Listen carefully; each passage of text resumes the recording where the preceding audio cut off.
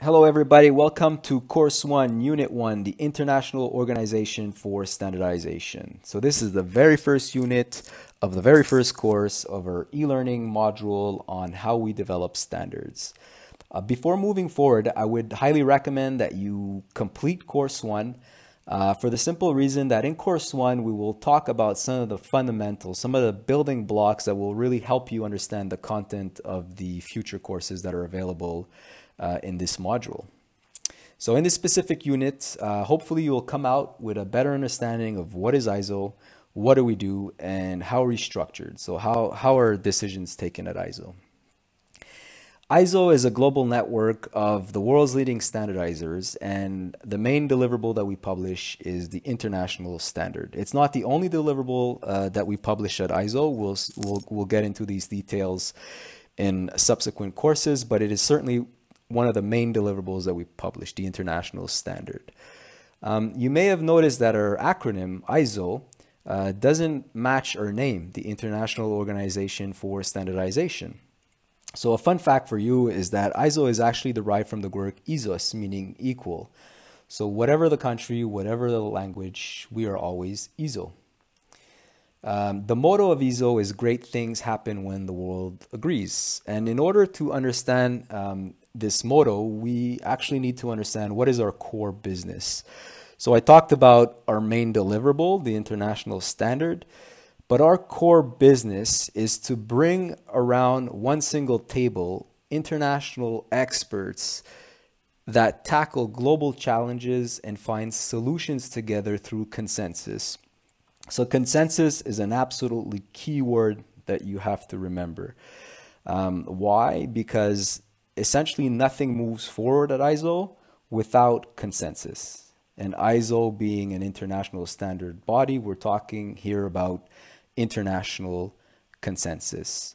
So it's a big challenge, but at the same time, when our technical committees and experts are able to achieve this international consensus, it also means that the international standards that we publish are globally relevant. So when this core principle of consensus is achieved, great thing happens, such as safer toys for our kids worldwide, banking cards working everywhere when we travel, safer planes while traveling to our destinations, and so forth. There's a lot of examples out there of how standards are used everywhere.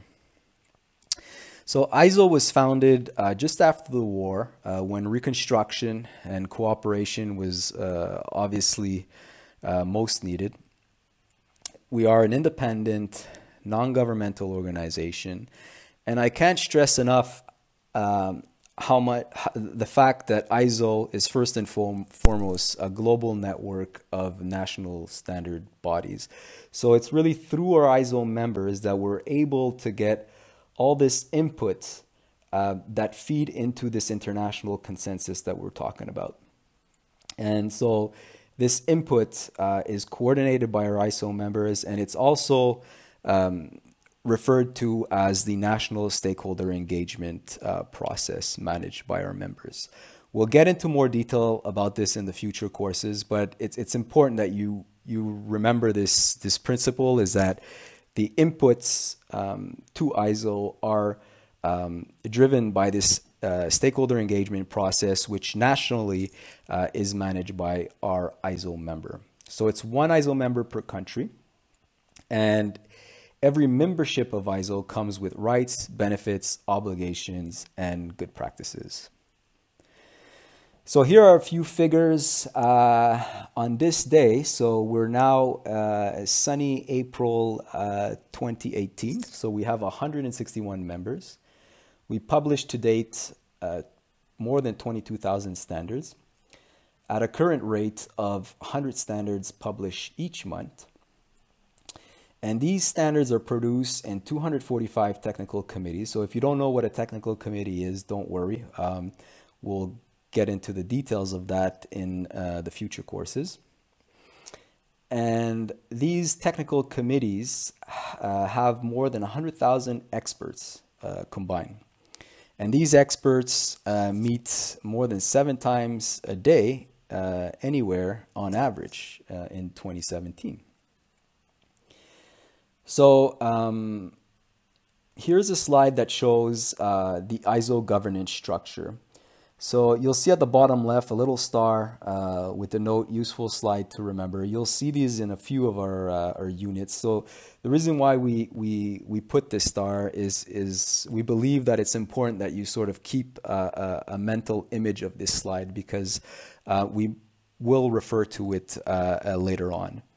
And it's definitely stuff like content that you will need to know as you get involved in the standard development process at ISO. So we'll get into the detail of all these different bodies within the governance structure in the subsequent slides. So starting with the General Assembly. So the General Assembly is the highest instance at ISO. So you can compare it with the shareholders of a company. It's composed of the principal officers of ISO and all the country members. So the ISO General Assembly meets once a year, usually in September, and it meets to take key decisions, key high-level decisions, such as approving the annual report, the strategy, and the finances.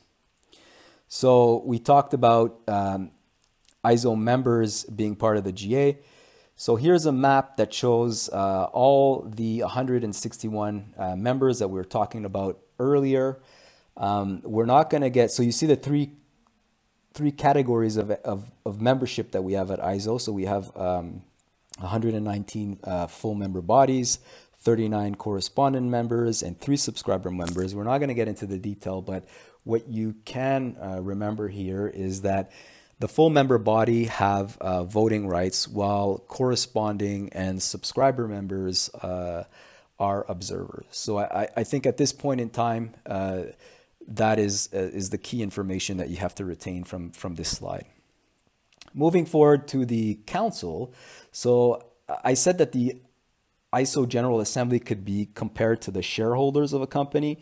The ISO Council can somewhat be compared to the board of directors of a company. So it's composed of representatives from 20 ISO members. Some are permanent and some are elected and rotated. And as well as ISO officers and chair from our policy development committees. Their role is to appoint the TMB.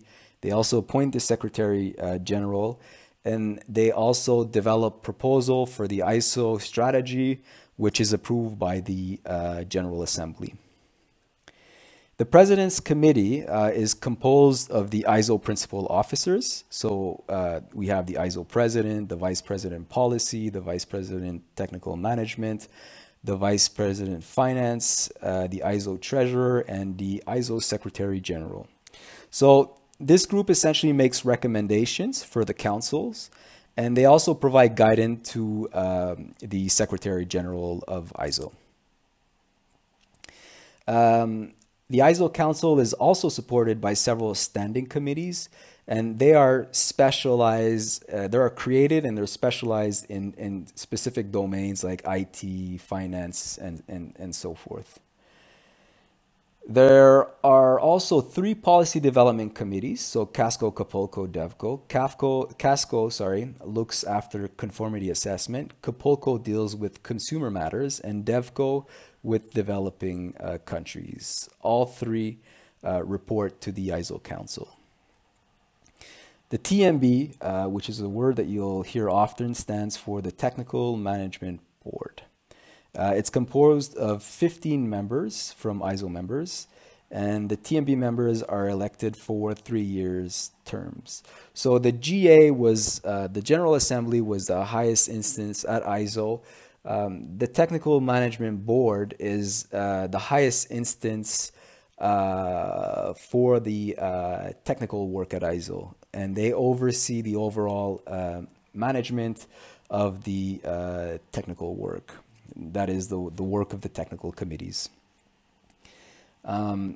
Some other tasks include, the establishment and the dissolution of technical committees, the approvals of titles and scope for these technical committees. They appoint the chairmen of the technical committees. They are there also to resolve conflicts and appeals, and they also review ISO performance regarding standards development. So all ISO technical committees report to the Technical Management Board. The technical committees are actually in charge of developing standards. So I'm not going to get into the details of that because we have an entire course dedicated to technical committees. And finally, last but not least, we have the ISO Central Secretariat, or ISO CS.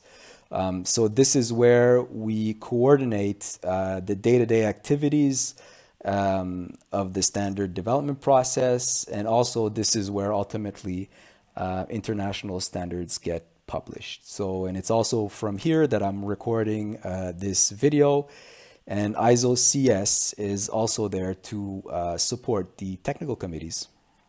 So I hope you've enjoyed this video, and I look forward to speaking with you in future videos. Thank you.